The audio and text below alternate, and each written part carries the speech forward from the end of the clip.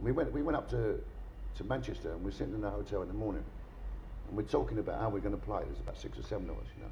We're going to do, got to do this, got to do that, you know. You got to stop this pillar, Brian Douglas, you know.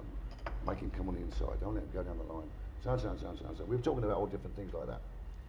And Noel said to me, "How do you think we'll do today?" I said, "We'll win today." He said, "You always say we're going to win." So I said, "We'll win today." I said, "It's a great day. It was a lovely day, sunny." I said, "There'll be 50,000 there." I said, "Great atmosphere." It'd be terrific. So we go there and we play. And I think Harry Hooper scored the first goal for us. It was 1 each at half time. It goes into the second half. And I don't know who scored it. I don't know whether Eddie Lewis scored or not. But anyway, we scored. We were 2-1 in front. It was 2 each. It goes into extra time. We're playing an extra time. And we're really playing well. And we're on top. We're better than them, you know. It's 2 each. It's 2 each anyway. Long ball went up to Jackie Dick. He pulled it down. He beat Ronnie Clayton on the edge of the box and he smashed it in the top corner. Minutes to go. Absolute silence in the ground. 50,000, not a word. And this big docker stood up and went, "Bye, bye, Blackburn." You know, that is what you call it, support. And I went home and I was going home after the game, you know. I thought, that guy was magnificent. Yeah. You know, what all on his own. On his own. We had about 100 supporters there, 49,900 there. We started having meetings together and looking at our training programs, and as John said about going back in the afternoon, we go back and always practice, just 4 or 5 of us. If you wanted to come back, you're welcome. If you weren't interested, nobody said anything to you. So we became the groundsman nightmare around here because the ground was always very heavy and tacky. But then we started to look at what times we should train and whether we should train in the afternoons, late in the week. We brought in the introduction of the guy coming to do weights, some weight training to develop strength, body strength, or else whatever deficiency he might have. We also got a first physiotherapist who was outside of because our training, the trainer was, as they used to be, just an old player with no qualifications whatsoever.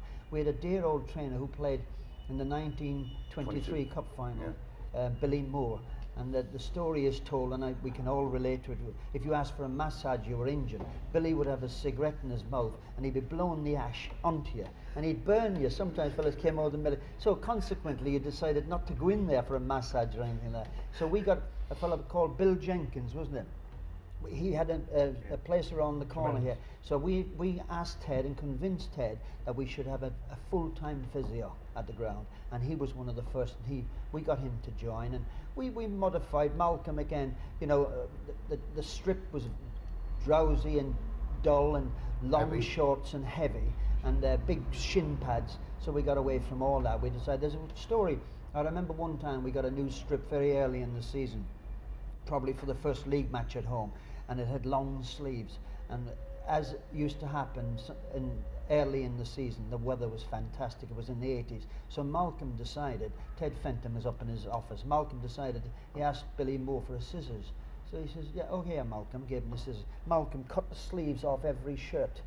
So when Ted Fenton came down and looked, he didn't say anything. He thought, well, just leave him, let him get on with it. So we went out with short sleeves when we should have had long sleeve shirts. Lots of things happened there. Yeah. Well, we changed actually. We changed the style of football gear. You know, because we wore short shorts, and then we got lightweight boots. You know, and that was when Adidas had just invented the soft toe, and Ted Fenton had a sports shop, and Adidas came over and spoke to Ted Fenton and said, "Ted, we want you to represent us, you know, for this soft toe." He said it'll never take off. Never take off. He said. But you just have to get the hammer, didn't you, when you first